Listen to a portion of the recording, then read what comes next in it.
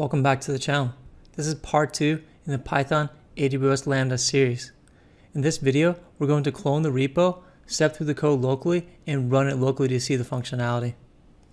Before we get started, real quick, you can help me out a lot by doing a few simple things.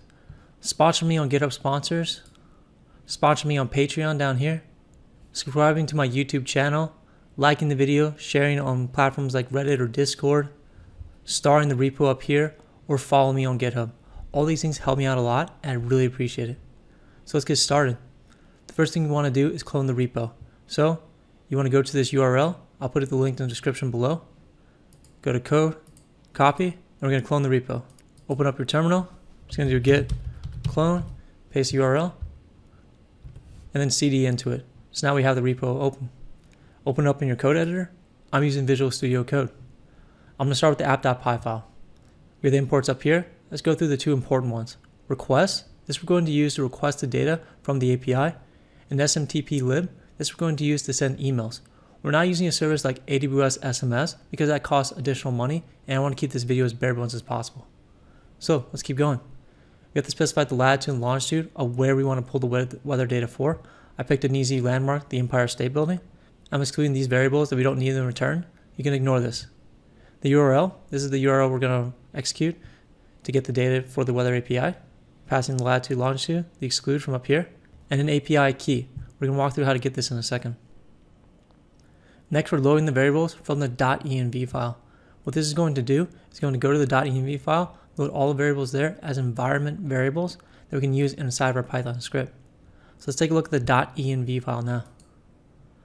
I put the variables we're going to need in the program for here, the weather API key, the email user, and the email password. We're going to replace all these values here with the values that you have. So let's get the weather API key first. Open up your browser. And we're going to go to openweathermap.org/API. I'll put the link in the description. So you're going to click sign up, put in your email, get a confirmation email, and sign in. Once you sign in, you can go over here to your username, click my API keys, and copy your API key. Go back to your code, weather API key, and paste it. One caveat, when I was first doing this, it took almost an hour for the weather API key to start becoming functional. If that's the case, just give it an hour and it will start working. It might start working immediately for you as well. Email user, email password, just put your email username and your email password. Now, if you're not using 2FA for your Google account, you can skip this step. I am. With Google 2FA, you cannot use your email password directly in code. You have to use something called an app password. So let's set up how to get that app password right now. Go back to your browser, go to Google account, myaccount.google.com, put the link in the description as well. Security on the left, scroll down, app passwords. Okay, so now let's create an app password. Select app at the bottom, other, give it a name, app password, doesn't really matter, generate. Copy the app password, click done, go back, paste it here. That's now your app password. Of course, I'm going to delete mine because I just exposed it to everyone. All right, so we have our app password. And then you replace your email here as well. Your email 123@gmail.com, whatever it is. And if it's not Gmail, that's fine. You can put something else there. Okay, so that's our .env file. You should have all the variables here replaced with your variables. Go back to app.py. Send email. We're going to come back to this in a second. So let's minimize this for now. Handler. This is going to be the entry point for our Lambda function. I'll step through that a little bit deeper in a second. Response, we're calling the request library, and get, calling the URL we had at the top, passing the latitude, longitude, the exclude, and finally our weather API key, calling the os.getEnv, because the load.env loads the variables from our .env file as environment variables. So we're able to do that here. Pass it in, we get the data as JSON, we specify some rain and snow conditions, we get the weather from the data, and then we just pick a message based on what today's weather is. This is all very simple code, not meant to confuse, just for purpose of example. And then we send the email with the message. So let's go back to send email. Here we are. Gmail user, Gmail password, getting from getEnv, mail to, mail from. We're sending it from ourselves to ourselves. The subject and the message, passing the message as a variable.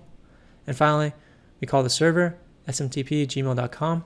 If you're not using Gmail, you can easily find what it should be here. TLS, login, send email, and close. All very straightforward.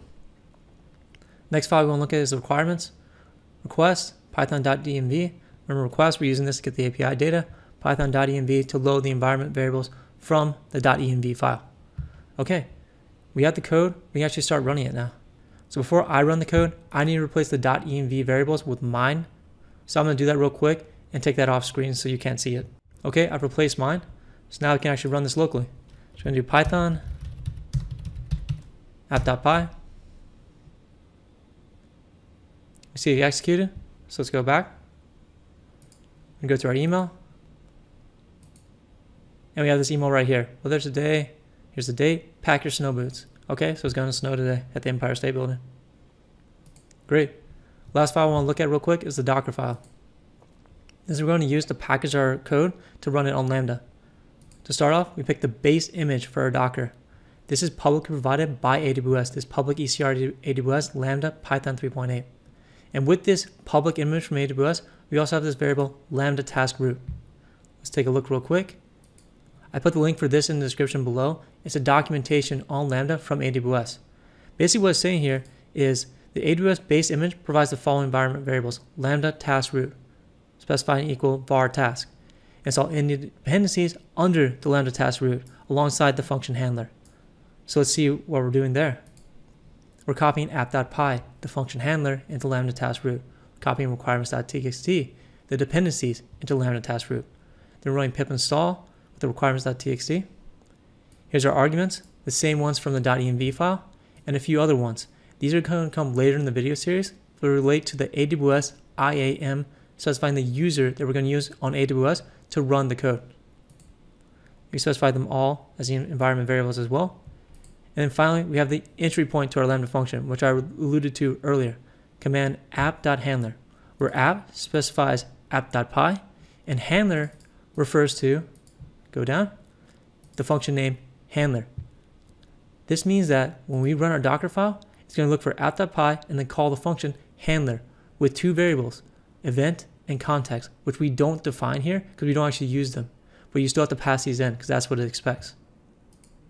Alright, that's it for this video. In the next video, we're going to package our code as a Docker container and push it to AWS ECR. Stay tuned for that one.